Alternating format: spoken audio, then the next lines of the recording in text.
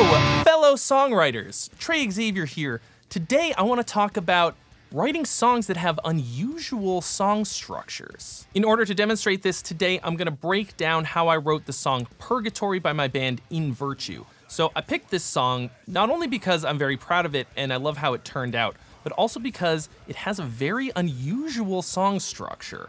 It goes a lot of places in 4.5 minutes.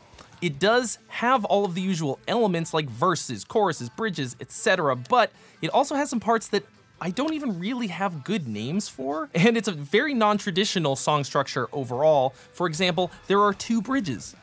Why are there 2 bridges? Well, we'll get into that. Real quick before we get started, I have a brand new songwriting course out called Complete Rock and Metal Songwriting, so if you're interested in learning more about how to write songs, everything that I know about writing songs is in this course. It's 15 hours of learning to write guitar parts, vocals, lyrics, melodies, transitions, drum and bass parts, the works. So if you're interested in that, there's a link in the description where you can find out more. One of the biggest and I think ugliest problems that I see, especially with metal bands in amateur songwriting, is through composing. So like part salad, where the structure of the song is A, B, C, D, E, F, G, H, I. Okay, it just keeps going and going, tacking random parts onto the end of whatever the last thing was, and there's no cohesion, there's no repetition. Everything is just completely random and meaningless, really. You ever see the Too Many Cooks video? When they just keep like introducing new people over and over again. It's like 30 minutes of like a sitcom intro where they just introduce 100 characters and there's no show. It's kind of like that. If you haven't seen that, look it up. I promise that you will regret it. This does not make for good songs. It does not create a good experience for the listener. And it's 10 times as much work because you have to generate so much more raw material. This song probably has too much stuff in it. I'm a little bit of a maximalist. I like a lot of layers and cool stuff, but everything that's in there does serve a very specific purpose, and I made sure to have this motif appear a lot on a lot of different instruments, in a lot of different sort of sneaky ways, a lot of different registers, and it plays a lot of different roles in this song, so that gives it a lot of cohesion. Because I knew that it was going to be an extended and a bit of an unusual song structure, I felt pretty good about denying the payoff of the chorus by a bit. So we actually go through 2 complete verses before we actually hit a chorus. A lot of what I did on this song was just managing the dynamics to deliver the biggest possible payoffs. It has some really low dynamic parts for a metal track, and I think they contrast really well with the big, sort of all-out kitchen sink parts of the song. This involves things like adding and removing layers, changing where the backbeat goes on the drums, changing how the guitars are performed, for example, if it's sort of tight staccato things, palm muted or open, or big open chords, and then just the overall density of the part. Like, are there a lot of really busy things going on? Is there a lot of tremolo picking guitar parts, a lot of double kick on the drums, that sort of thing. So I started the song with this riff.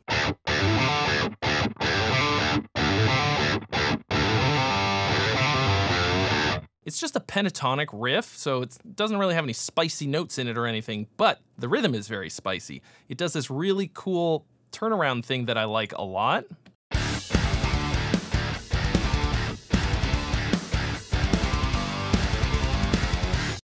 It just starts in a different place every time it repeats, so it feels like it's doing something a lot more complicated than it is, and it grooves pretty good. And then I came up with the first line of the song, actually. I know I usually say don't do things in chronological order, but sometimes it just kind of flows right out of you. So the first line was, "Nothing is worse than this." Because I had the idea that it was going to be about purgatory, about this guy stuck in purgatory and eventually deciding that it was time for him to break out of purgatory, out of this sort of self-imposed punishment that he'd had. Purgatory is just the mayonnaise of hell. It's this totally bland in between. The reason that I'm showing you this first is because this is the primary motif that repeats throughout the song. This cool little riff I turn into a bunch of different things throughout the course of the song. And it's one of the elements that makes it feel cohesive, even with a kind of longer, weirder song form. So in Pro Tools here, I have color-coded the different parts of the song so you can see where different things come back. Kind of a lot of stuff to pack into 4.5 minutes. But when I listen to it, it makes perfect sense to me. I mean, obviously it does because I wrote it, but still, every single time I listen to it, it takes me on the same ride. As songwriters, we're kind of like Roller Coaster Tycoon. You ever play that game where you build a roller coaster and then you get to put little people on it, and if you were a sadist, you made it so they went flying off the end and everyone died. But if you build the ride right the first time, people will come back over and over and over again to experience it. So I'm gonna show you how I built that ride for Purgatory. Now, I showed you how it starts out with this riff. As soon as we hit the first verse, it's the same riff, identical, except it's now down a fourth. All I did was move it down a string to the low A string on my 7-string guitar, and then I cut the drums to halftime. Nothing is worse than this. I am a prisoner in Purgatory. I left you to die alone. Now I'm rooted here where nothing grows. It's enough of a variation to really give us the feeling that it's something new and fresh, even though it's basically identical. And of course, it's got the lyrics on top of it. The motif is still there. It's literally identical, just in a different key. Up next, I decided to take a bit of a left turn pretty much immediately to this little interlude bit. I am stuck in a loop. I don't know how to break. It's a So if you listen to the right channel at this part, so that's the motif again. Now it's just like 2 octaves higher. It's still halftime like the part before it, but the dynamic level has dropped a ton. It's mostly carried by this sort of drum loop thing, which I like a lot. I made this from scratch. I didn't like pull this out of a library or something. It's very, very sparse. Some of the elements we've got are these really high tinkly piano chords. And then halfway through, we kick it up a notch by adding a bunch of stuff. Check it out.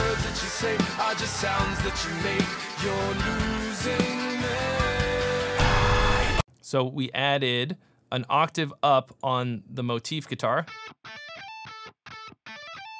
We added the bass. The drums started playing something slightly different. They added this cool, funky little hi-hat thing.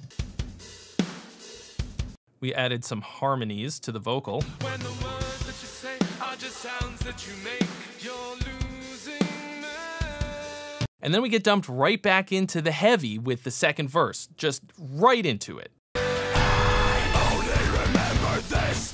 I am a prisoner with no memories. I've sprouted the seeds I've sown. Now pushing the rock is all I know. Verse 2 is basically exactly the same as verse 1, but it's got different lyrics now. Part of the reason that I did this was to keep it from getting too dynamically big, because the next thing that happens, I wanted to feel bigger. I wanted it to feel like we took a big step up to the pre-chorus before we get to the chorus, which is the biggest thing that's happened so far once we hit it. The pre-chorus here opens up quite a bit. We started the song off with the backbeat on 2 and 4 in what's called normal time or regular time, full time. I'm not really sure actually, but everything since then has been halftime. When we get to the pre-chorus, we're cranking it back up to full time, except now the backbeat is on 1 and 3.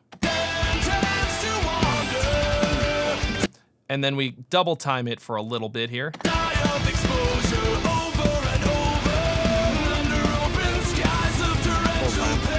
Double time. So that's one element that I play with a lot in this song. So here at the pre-chorus, we've added some more open guitars and some lead guitar parts to sort of fill it out a bit more. The motif at this part is on the rhythm guitars. So it's still da da da da da da. Pretty subtle, and it's not exactly the same, but it's there. The sort of mission statement for In Virtue is that I just took all the parts of power metal that I loved and I got rid of all of the cheesy stuff that I didn't like. The Dungeons and Dragons, the leather pants, the falsetto parts. I like the melodic parts, the fast drum parts. This drum beat that's coming up here, that's my jam. I like the keyboard parts, big orchestrations, just being very ambitious and going all out. Lots of harmonies too, big vocal harmonies, I love those. So I left the sort of double time running through an epic field power metal beat for the chorus. It's something that we haven't heard yet, so we had something to build to. Now, I've, even in the chorus, left somewhere to go because we have 3 choruses total. So if we threw everything at the first chorus, we'd have nowhere to go from there.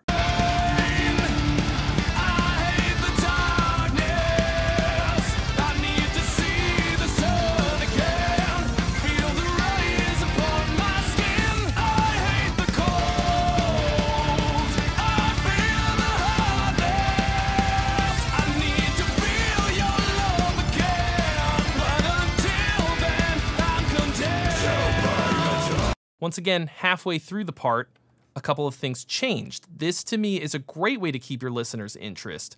Just change a couple of things. Add something, take something away.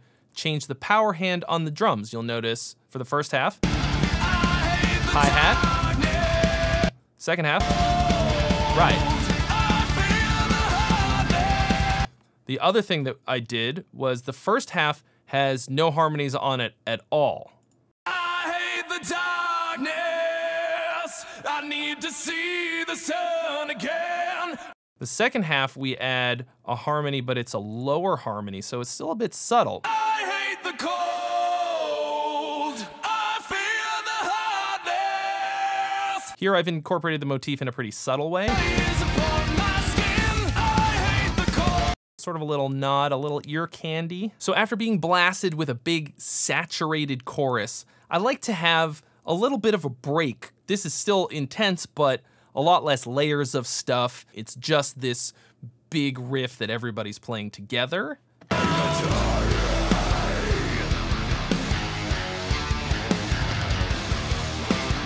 Almost to bring the mood down a bit. So then we've brought it back down to halftime on the drums, and the power hand is on the crash because it's pretty open. Everything is big open notes. Nothing is staccato, short, palm muted or anything. It's pretty snaky and sustained notes. But now we're gonna crank it back up to full time with the guitar solo. Now, I actually am gonna call this section the intro riff again, because it is the same riff that we started with, but it's also the guitar solo. Like, do we call the section the guitar solo or the intro riff? Well, it's both, of course. I think in terms of the song structure, better to think of it as the intro riff, but I felt like just playing it again as is without anything on top of it was very boring. So I figured, what a great opportunity to have a guitar solo, because then it serves 2 purposes. It's efficient.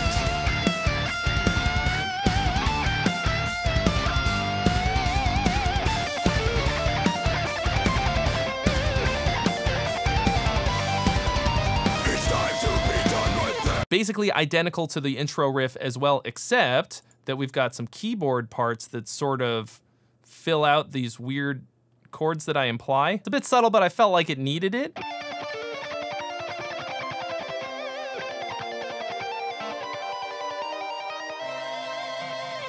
Now, if you recall, our first 2 verses were basically identical, except that they had different lyrics. Now we're on to the 3rd verse, and I felt like I really had to kick it up because now we're really moving the plot along. So, a couple different things happen here in the 3rd verse. Number 1, we're riding on the crash for the power hand. And then, maybe even more important than that, we've layered some keyboard parts on here. And this is playing a variation of the melody from the chorus, and it works really well, I think. In the darkness, I need to feel the sun again.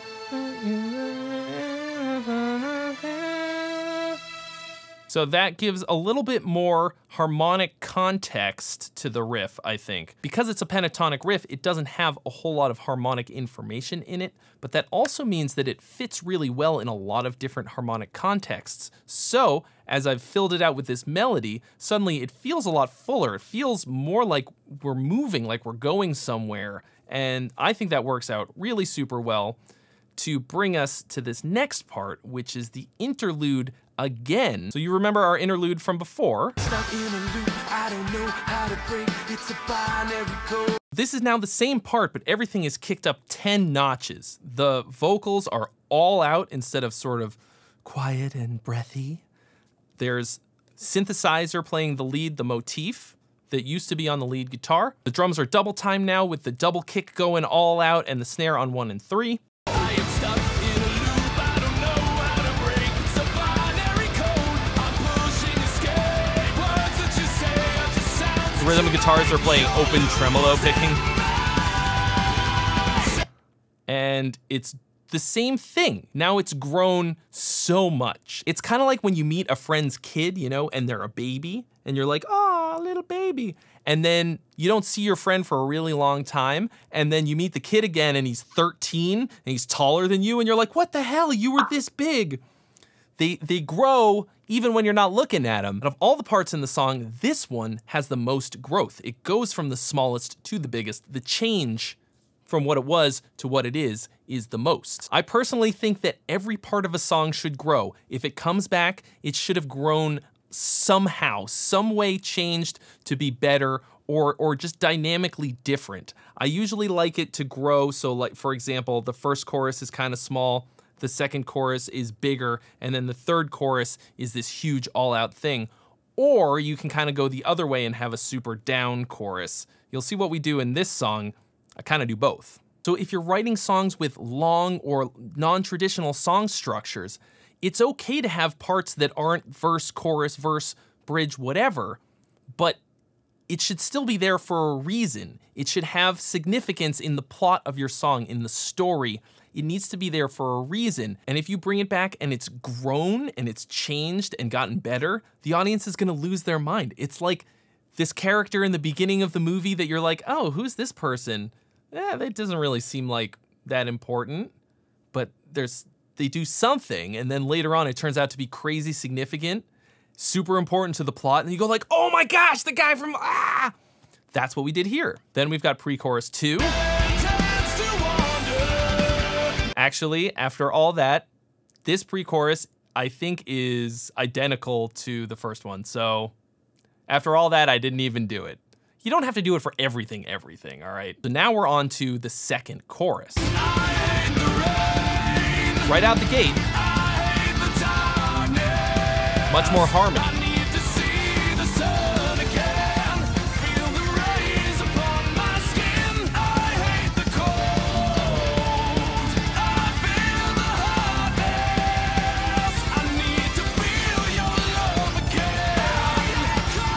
And then a different ending. Pretty much the only difference in this chorus is that I added a layer of higher harmonies on it, and the ending is different to take us into the bridges. So why the hell did I put 2 bridges in the song? Well, because I'm a masochist, a little bit, but also because I wanted to advance the plot line in a certain way. This song is going to be on our forthcoming album, which is a concept album, in spite of the fact that this song dropped like 3 years ago. We released it as a single before we knew we were gonna do an album. All right, don't worry about it. And so this part is very important for advancing the plot line. He sort of, in the first half, realizes that he's been punished enough. The first line is, have I not suffered enough? Have I not suffered enough? So tired of roaming the shore. So he sounds kind of like sad and like, woe is me right there. But then he gets pissed. So the second part of the bridge, which I call the scary bridge, he gets angry. Not one more day. I am not your slave. I'm setting myself free. This will not be my grave. I couldn't not make it angry sounding for those words. I wrote those words and I was like, this has to be so angry and scary. So I wrote this thing. And part of what makes it scary are the various elements that are layered on top of it. Let's see, I wrote this rhythm guitar part first, I think.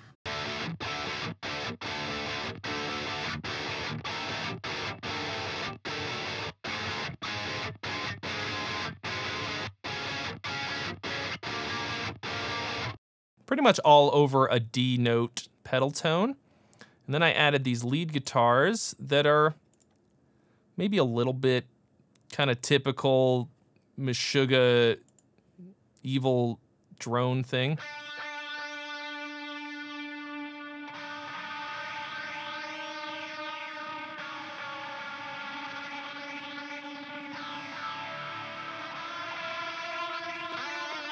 And then we've got these scary keyboards. A lot of really cool layered synths that make it sound pretty terrifying, I think, as well as these war drums.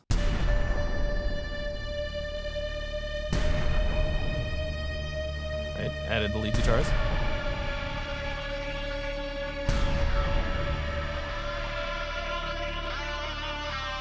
A soundscape that made it scarier to listen to. People consistently tell me that this first bridge is their favorite part of the whole song. I sort of have a talent for writing bridges, more so than anything else. I don't really know why. Maybe because I love them more than any other part of the song, but I don't know. It just kind of worked out. Part of it is that sort of the way that I sang it, very different from how I usually sing. You can hear I sort of slid around a bit. I literally couldn't even do a double of the vocal on this part because I don't even know what I did, really. I couldn't reproduce it. It's very loosey-goosey, almost wrong.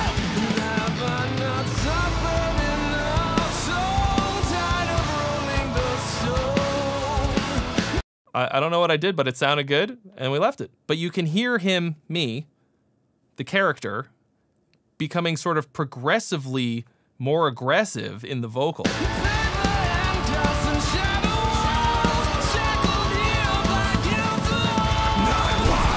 Until he explodes. And then here we have sort of a musical representation of him leaving Purgatory. It sort of climbs up. I'm trading in this mountain for another earthly chance just to wander. And that takes us back into the pre-chorus. With new lyrics.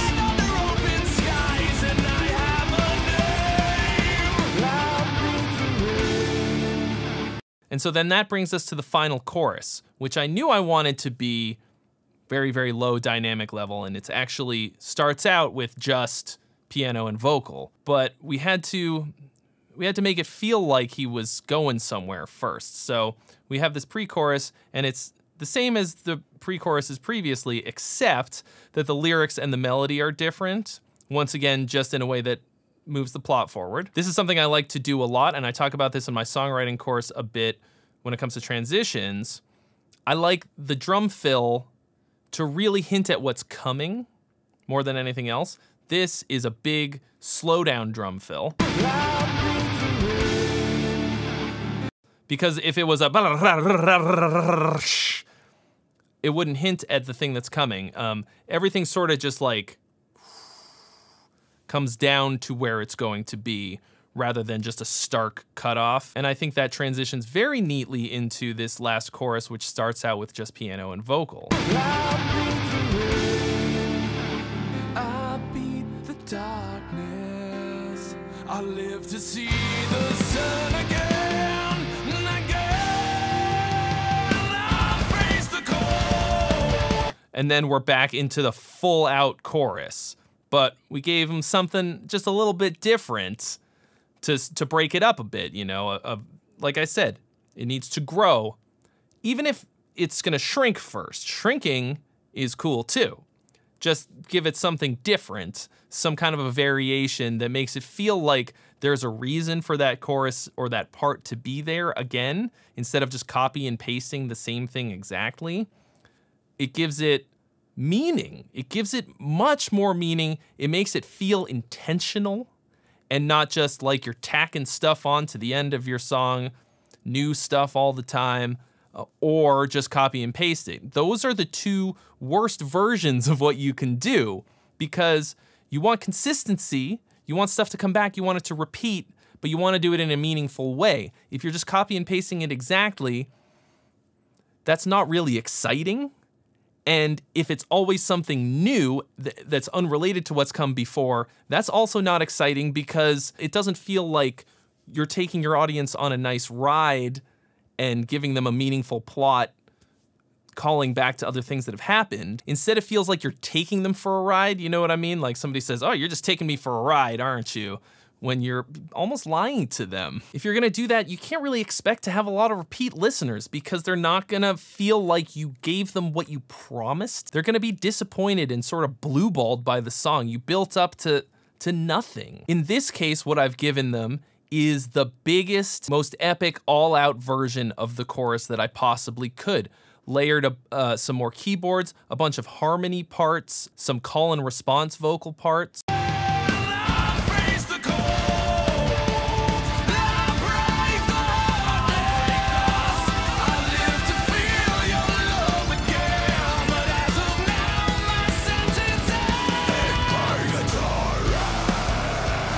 And I've changed up the lyrics in such a way that it puts a cap on the whole thing. Now, instead of him being all woe is me and I hate the rain, I hate the cold, I hate the darkness, it's I beat the rain, I beat the darkness, I'll live to see the sun again, I'll face the cold, I'll break the heartless, I'll live to feel your love again, but as of now, my sentence ends in Purgatory. And then we get the big riff again. And it is basically the same as before, except there's a big slowdown at the end. And we get these cool kicks that go along with the vocals. Also, it starts before the measure instead of right on the one.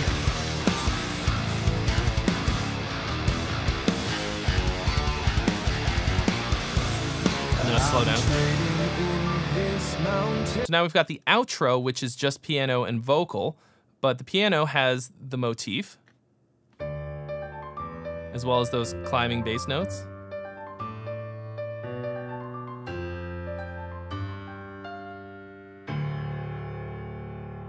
And then this is a callback to that ending of the bridge that took us into the pre-chorus.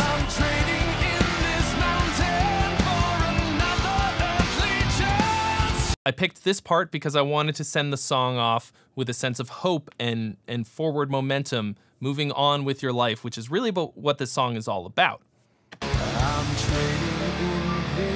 So I left it unresolved as well. In the vocal anyway. We sort of land on a big piano note, just so you know the song is over more than anything else. So by the time we reach the end of the song, hopefully, you felt like you just went on this huge epic journey that meant something and wasn't just a bunch of random parts stuck together with no real cohesive thought process mapping it out. It feels like the songwriter knew all along where they were going and wasn't just like also in the back seat of the car with you, you know what I mean? Like in cartoons when they're like, wait a second. Yeah. You're the driver. If you're in the back seat. Who's driving? Part of the way that I gave it so much cohesion is that rather than just trying to come up with something completely different every time it was time for a new part, instead of looking forward to new things, I looked back to what was already there and I pulled from that. And that makes it feel like every part of it is connected. What this does is generate buy-in from everyone, from yourself, most importantly, from your bandmates, and from your audience. Song structure is just one of the many topics that I cover in my course, Complete Rock and Metal Songwriting. So if you want to learn everything that I know about writing songs, it's all packed into the 15-hour course that you will find at the link in the description. And if you enjoyed this video, please let me know what you would like to hear more of from me in these tutorials, and I'll see you real soon. I'm rooted here where nothing